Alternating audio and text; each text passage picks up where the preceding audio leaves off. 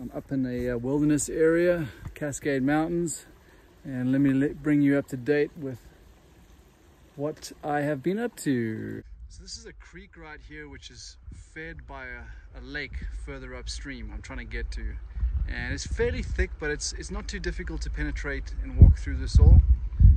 I have noticed that over here the water is a little more stagnant and actually getting deeper, and it's the creek size of the creek's actually widening up. So in hopes that I'm going to get to the lake soon. But I've got my little buddy Harley with me, my little companion. Come on, boy. And so not quite alone. It's kind of nice to have the company of an animal, and always good to get outside in such a beautiful summer. So when it comes to safe drinking water, there's two sources that I will never purify and I'm always happy to drink. And that's when I see it coming out of the ground, and alpine water from snow melt. At the high elevation, it tends to be very safe in my neck of the woods. So a little streams and runoff from the snow melt is usually good to go. So right next to me here, you can see this hole in the ground, and that's a natural spring right there, and that water is as pure and perfect as it gets.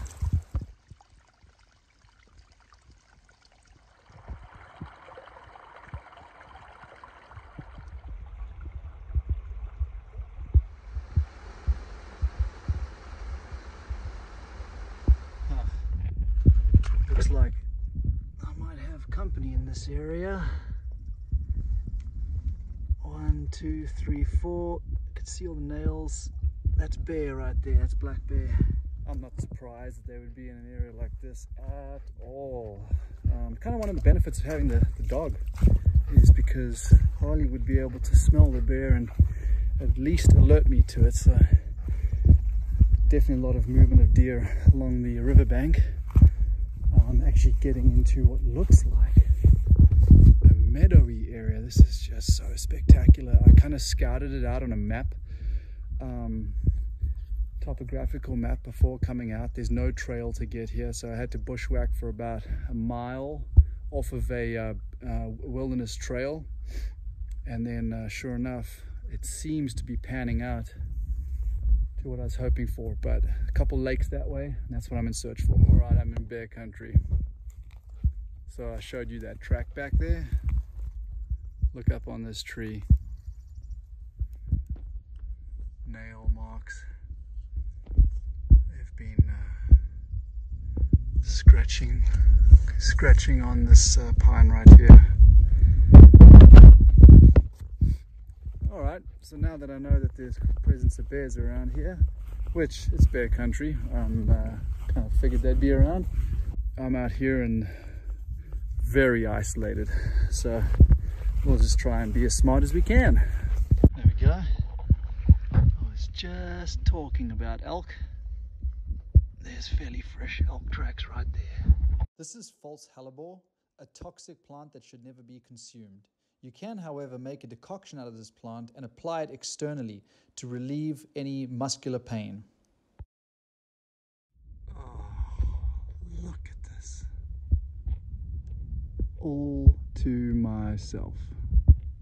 Well, maybe a few bears, some elk and a few other animals, but the only human in the area, just me and Harley.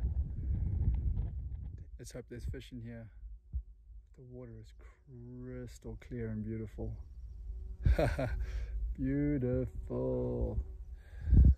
Okay, so I think I've found a little spot where I'm going to make camp. This is the meadow area here in front of me, and so that's west and that's north.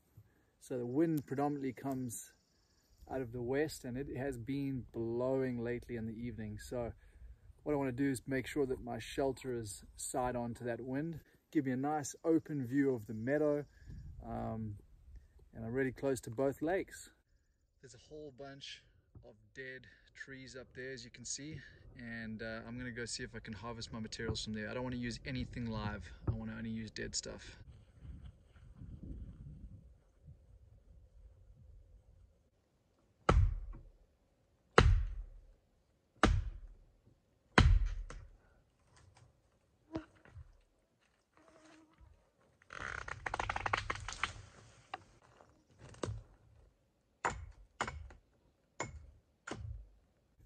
Okay, let's head back to our little shelter area.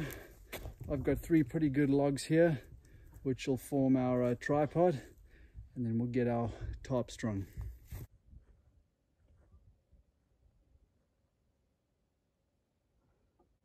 A little bit of paracord to tie the 2 pieces together to support my A-frame, and then the under end of the ridge pole is tied to the tree. It's not the prettiest materials I've ever seen, but I don't want to cut down anything live, so this will have to do.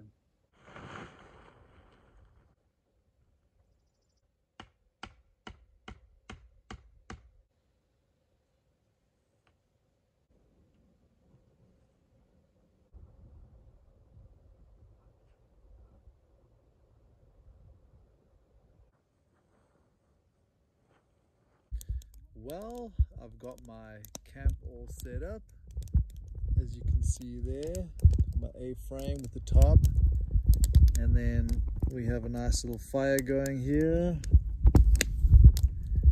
and just finished boiling some water, and look at the view that I get to stare at now. The sun's setting just behind the trees. It's about 8 o'clock.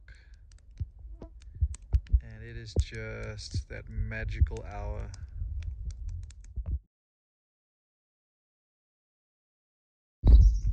So check it out. I'm stoked. I got breakfast. This little part of the creek over here. Yesterday I walked down here and could have sworn I'd seen a fish move inside here. And I have not seen any fish around in either of these lakes or these creeks. So I decided just to leave some bait on a hook here overnight, and looks like I hooked him. So I'm stoked. He's small trout, but that's okay. It's food.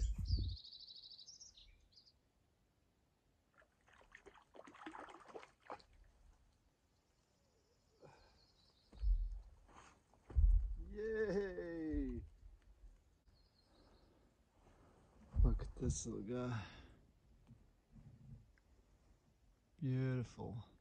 I mean, he's small. He's like the size of my hand, but I tell you what, beggars can't be choosers. This will be tasty. Yeah, now the trick is to try and get a fire going. It is so, there's so much dew here this morning. Like everything is wet, so this is going to be a little tricky trying to find some dry stuff. But we'll get it going one way or the other. See these clumps of grass? So I opened up one yesterday and used it for my fire last night. It's some sort of like a rodent that lives inside these, or makes them as like a nest. I noticed a bunch of droppings. But so the outside is fairly moist, but the inside I'm hoping is going to be dry enough for me to get a fire going. So we'll take some of this, see what we can do. So this time I'm using an old school method. Piece of flint, chert, actually any rock that's on the hardness scale of 7 or more, as I understand, but I mean you can use almost anything that's got a sharp edge. I've used obsidian, I've used quartzite, which is very common, and then we've got our char cloth, and then we have our sea steel. So you hit the edge of the rock with a glancing blow, and it'll throw off these very, very small, low-grade sparks, and hopefully those sparks will go into the char cloth. That char cloth, the nature of the char is it'll catch a really low-grade spark, and it'll continue to smolder until all of the material is burned through. So it makes unbelievable ember at a very high temperature for tinder. So we'll give it a go.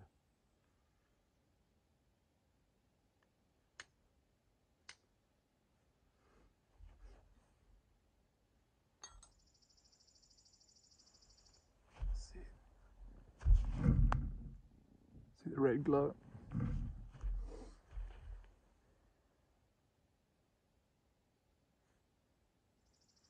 Come on, baby.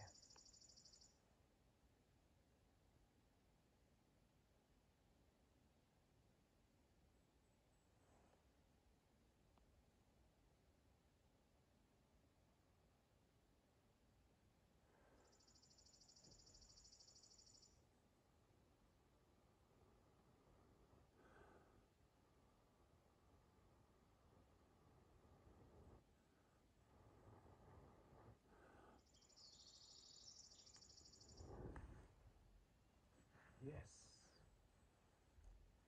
Gonna have to nurse it a little bit.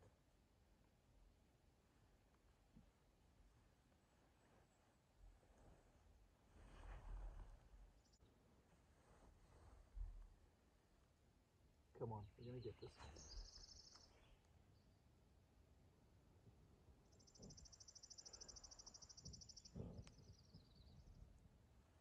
Okay, now we're in business. Man, that was a tricky one to get going. But it's always a good feeling when you do. Okay, awesome. Hey pups, a little bit of fish for breakfast. Pine needle tea and some roasted trout for breakfast. Man, that makes a man feel good. Yeah, so flint and steel is an old method of starting fire, and all it really is high carbon steel that they kind of molded or cast into a C shape so that you protect your fingers when you're striking on the edge of something sharp.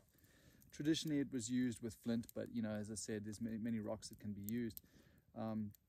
Now these days we have a ferro rod. Now a ferro rod is an alloy of different pyphoric materials, metals. So that would usually be very high magnesium, bit of carbon, maybe some aluminum, and they throw a high grade spark. A spark that, as you know, would ignite a tinder bundle just on its own.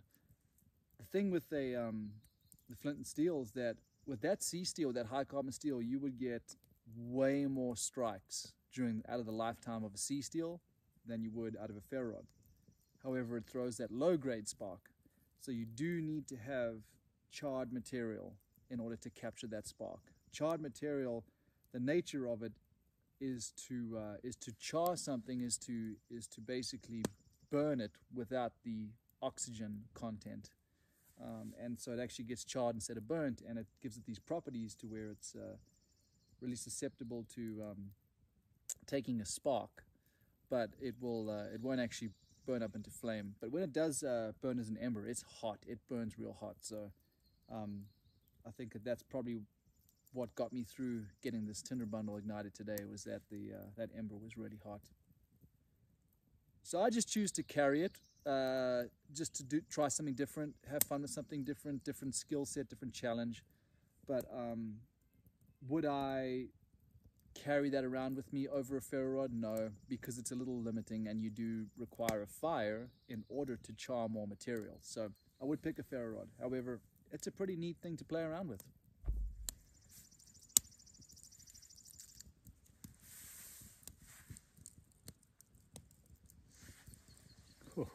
Oh, nice and crispy. Look at that. Oh, I cannot tell you how much I hate going to bed with an empty stomach. Managed to get probably the only little fish in this area that I'm in right now, so I might be small, but this fish will get me through the day.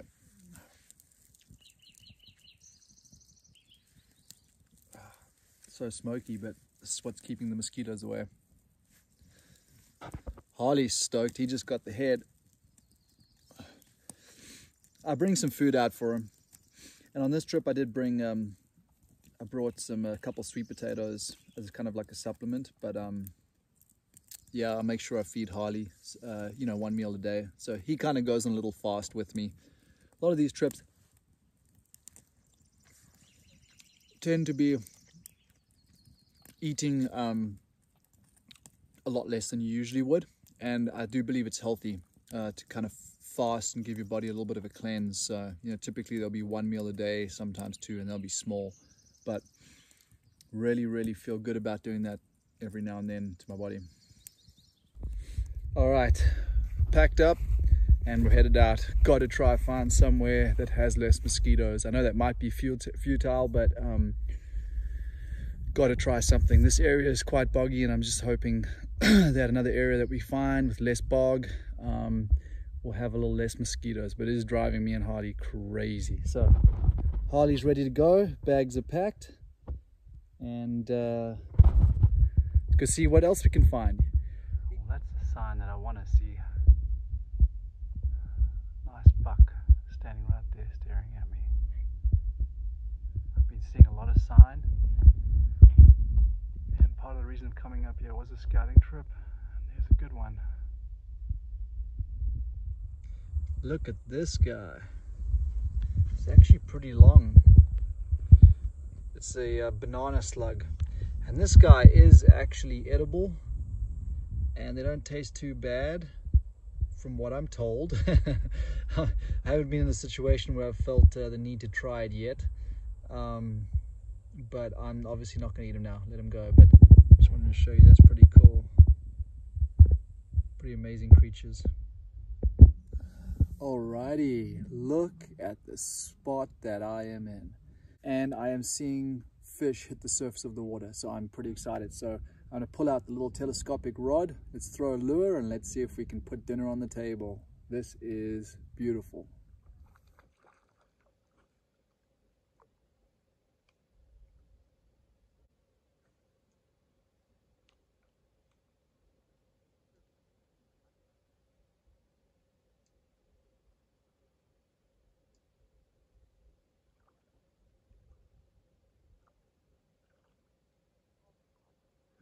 Got one.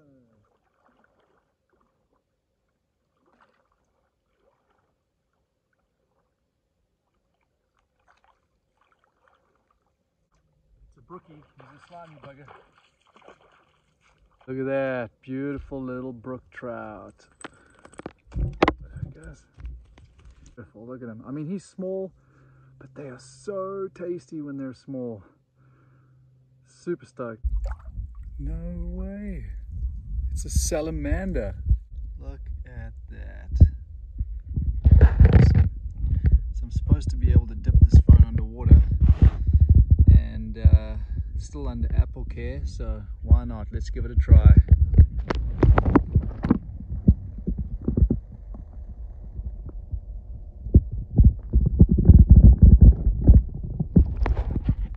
Let's see. Yep, phone's still working.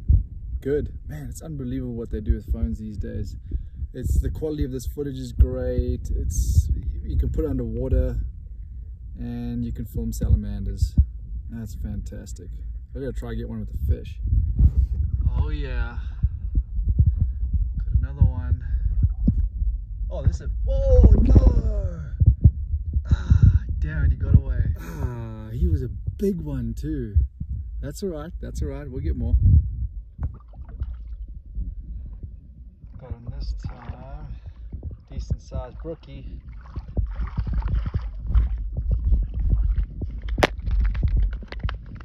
Much better size. Oh yeah. And there we go. Couple brookies and a rainbow. 3 perfect fish for dinner. Harley's even gonna get one tonight, that's for sure. So he's gonna eat well.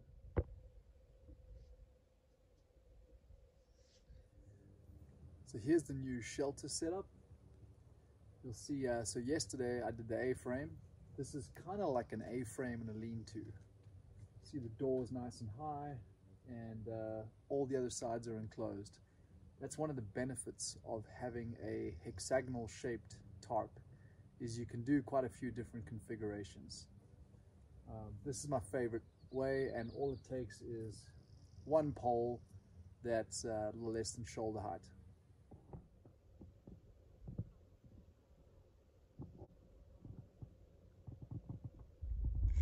Okay, so check this out.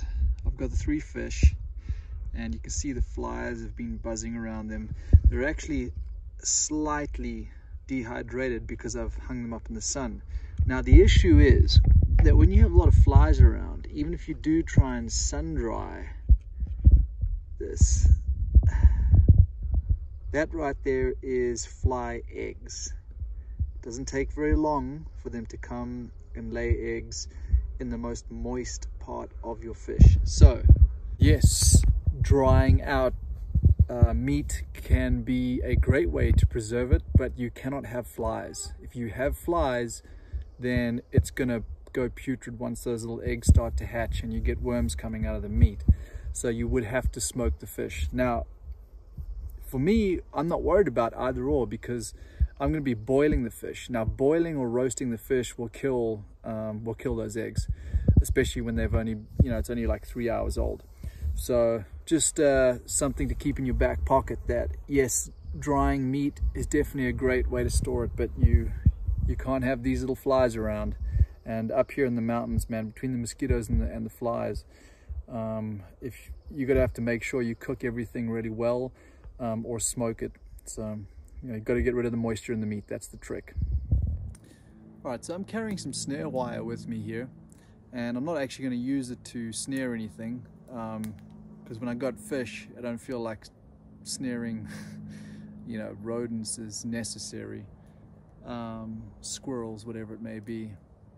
So just something I wanted to show you with the snare wire is, I've heard a lot of people say before that if you're going to carry snare wire, you need to have a Leatherman or some wire cutter or something to cut the wire. Well, that's not necessarily true. It depends on the gauge of the wire, but standard sort of around 20 gauge trapping wire, you actually can do without a Leatherman. Let me show you the trick.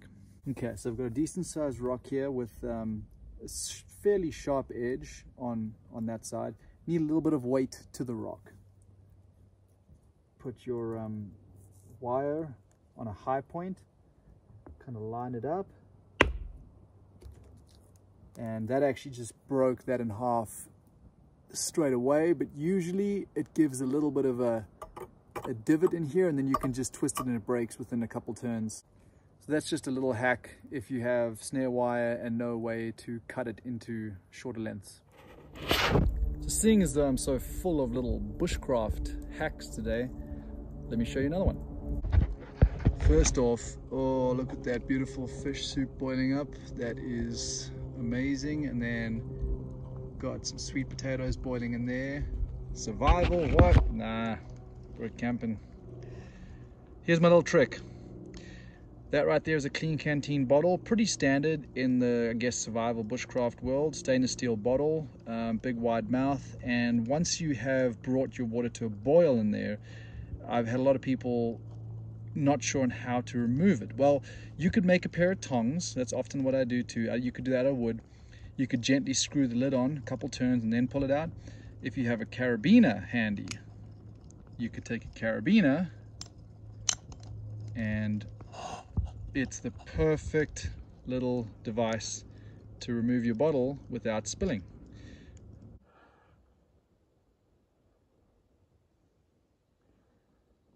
So as you can see, I am tying a fishing net. Yep, I got a little ants in my pants today and just wanted to make a little net to keep up this skill. I actually haven't tied a complete net from start to finish. When I was on alone, I took a gill net, and things that you didn't see on there is that some of the large lake trout that I got in the net ended up ripping the net up so many times. It got to a point where every single time I retrieved my net, I had to make considerable repairs. And the benefit is that my gill net was monofilament, and I took as one of my items monofilament fishing line. So I used a lot of my fishing line to repair my gill net, and that was my strategy, but I didn't realize just how damaged it would get. So from doing all those repairs, I effectively just remade a net, and that was the only time that I'd ever worked with a gill net, repaired a gill net, and made a gill net, if you even want to call it that. Man, but what an item. I'm so grateful I took it, and I learned so much. I just have never, out of all the fishing methods I've done, never ever have I used a gill net, and that's primarily because it's illegal in so many places. So I kind of had this thing in my head, like, well, I haven't actually made one from scratch. And so I decided that I'd just make a small one, 4 feet or so, 4 feet by about 2 or 3 feet. And just, whether it's 4 feet by 2 or 20 by 8, doesn't really matter. It's all the same principle.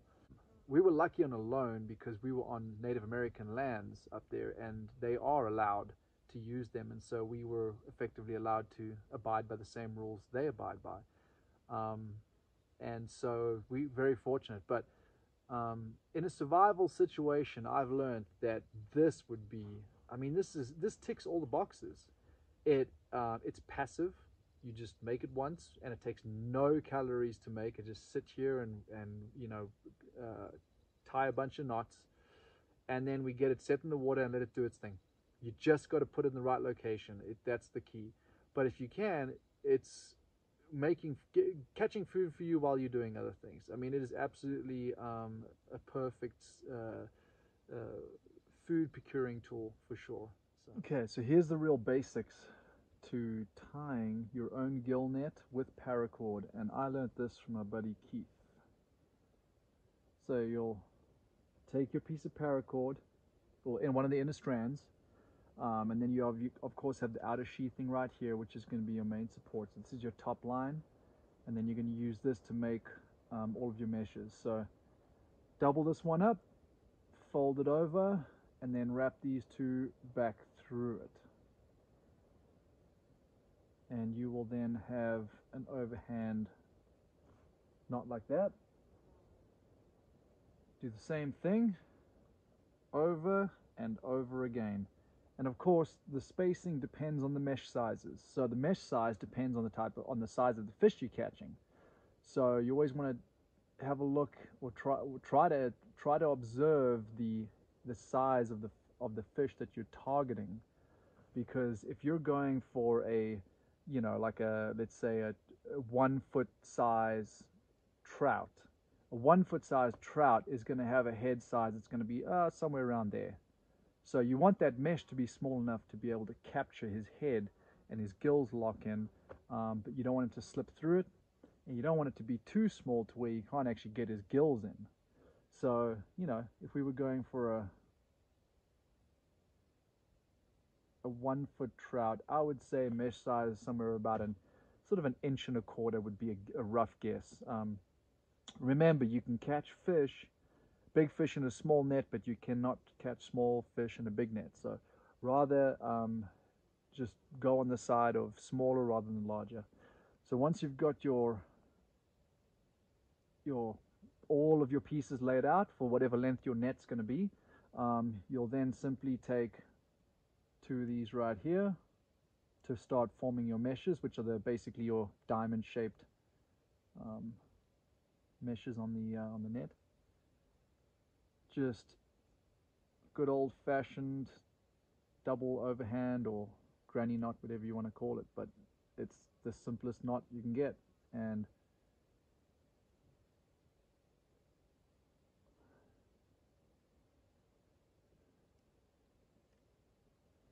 the thing that really does not make it ideal with paracord is that it's waxed.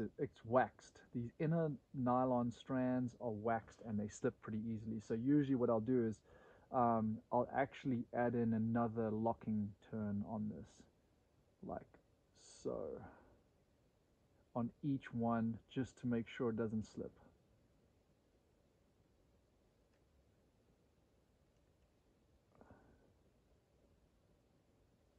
There we go. When you pull it tight like that, that cinches in.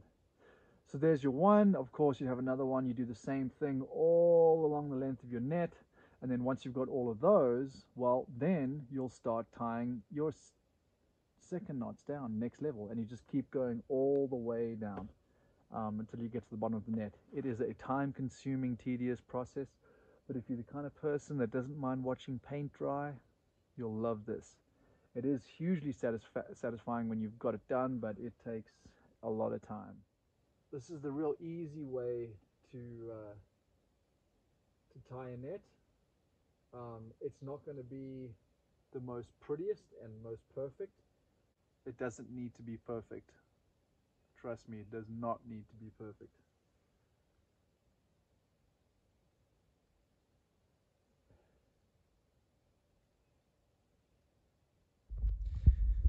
Okay, so there is the finished gill net. As you can see, not perfect size meshes. Some of them are a little different to the others, but when you're doing it all freehand like this, it's going to be hard to get it absolutely perfect, but it will catch fish. So paracord sheathing on the outside, and then all of the inner strands making up your actual net. Poor Harley's getting eaten alive by all these mosquitoes. So am I. So I think I'm gonna call it a day.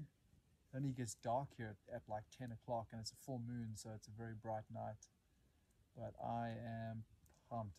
I'm ready to go sleep. So myself and Harley are about to begin the hike back to civilization. Although it's gonna take us most of the day. We're gonna go stop by 2 more lakes on the way back and check them out. As always, thanks for watching, and please subscribe.